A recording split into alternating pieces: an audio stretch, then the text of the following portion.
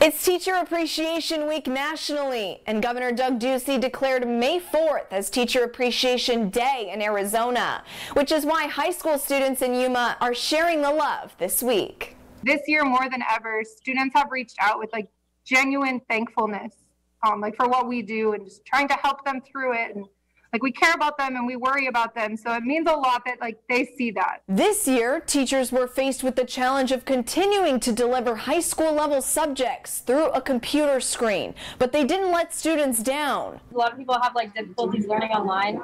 No, I think they were really helpful with getting us to participate and getting their learning across to us. The Cibola High School Student Council made posters and virtual cards to recognize teachers. She's a really good role model to all of us, and she's really helped us throughout the year. Students also organized a special breakfast to thank them for being role models, but more importantly, acknowledge the relationship they have with one another. What I realized is that the students are the heartbeat of the school, because you sit here all day in an empty classroom and empty hallways.